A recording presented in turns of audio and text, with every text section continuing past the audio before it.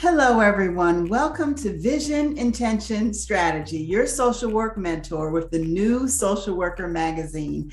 My name is Dr. Veronica Hardy, and today I just want to talk to you about how to decrease the distance in distance education courses. Now, you may have noticed that over the past several years, due to the COVID pandemic, that many classes have transitioned from face-to-face, in other words, in the classroom, to an online environment.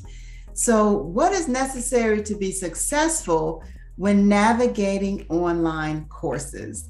Now, I know when I was pursuing my bachelor's degree or even my master's degree in social work, my technology tools were basically a word processor or even tape cassettes. But now you have so many tools that are right at your fingertips to help you to be successful during your education. So what I want to do today is give you 8 tips to help decrease the distance in distance education courses.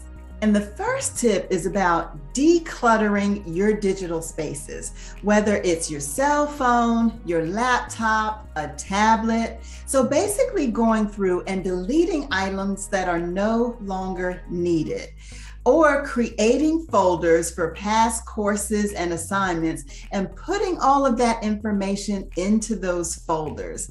So basically removing things that could be viewed as clutter or forms of distraction or no longer needed for the new semester that you are entering. Now, tip number 2 is about checking for a previous syllabus. One way to go about doing that is to look over the course listings for previous semesters to see which instructor had taught that course. Then you could send that instructor an email to determine if a copy of a previous syllabus is available for you to view. Now, even some universities include copies of their syllabi on their website, so you could check the website as well. Now, having a previous syllabus helps you to get an idea, a general idea about the layout of the course. So of course, there's going to be a course description, outline, identifying generally what happens each week, as well as descriptions of the course assignments.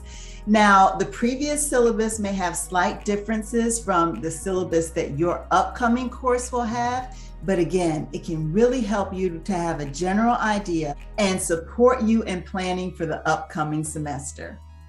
Tip number 3 is to take advantage of early access. What do I mean by this? Sometimes when you have an online course, your instructor may make that course available for viewing a few days or even a couple weeks before the semester actually begins. And if your instructor does this, that is definitely to your benefit, because although you won't be able to engage in the assignments as of yet, you can start to study the layout of the course. For example, if the syllabus is posted, you can review that and start organizing your schedule. You can also view the layout of the course. For example, what is the layout of the learning management system? The learning management system is where your course materials are generally delivered in an online course. So for example, course management systems may be Canvas, Blackboard, or even Moodle.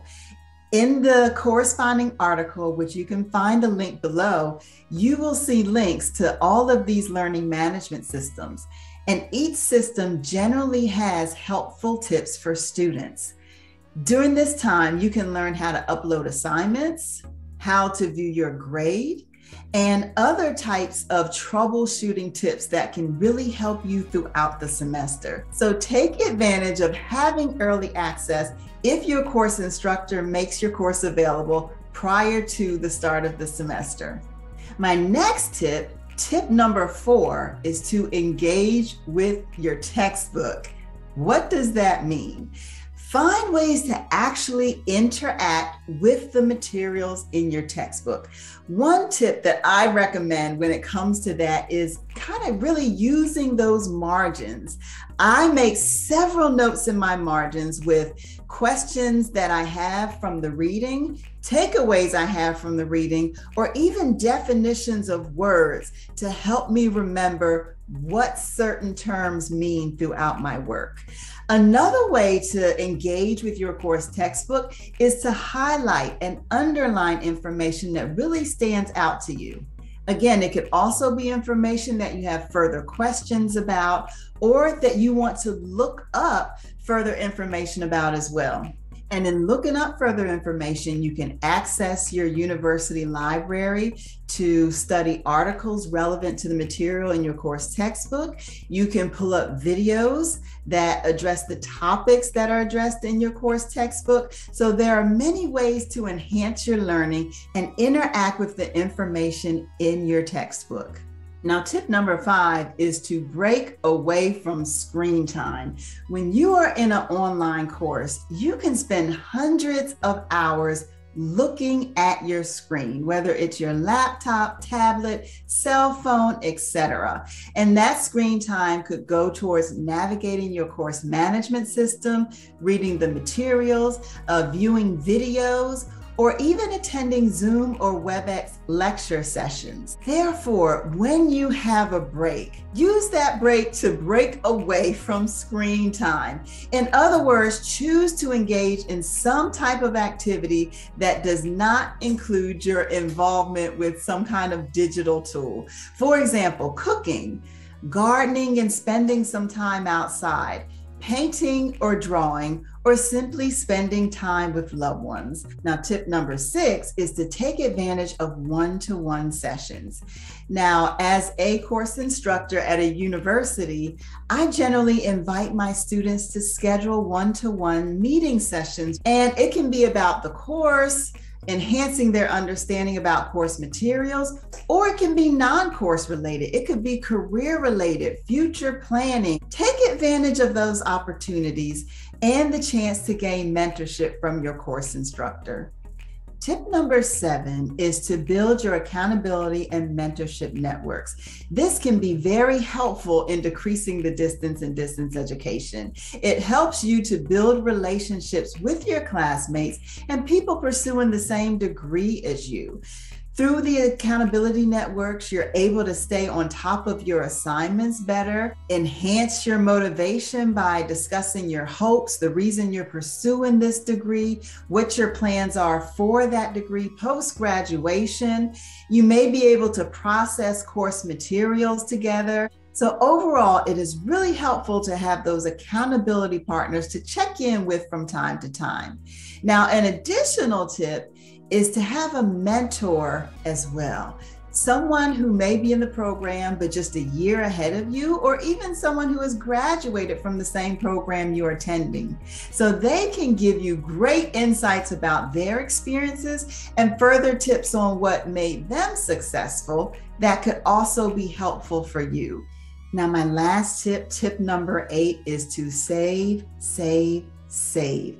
When your class is delivered through a learning management system like Canvas, Blackboard, or Moodle, there may be a time limit to your access to that course. After the semester ends, you may no longer have access to the materials or even the assignments that you have uploaded.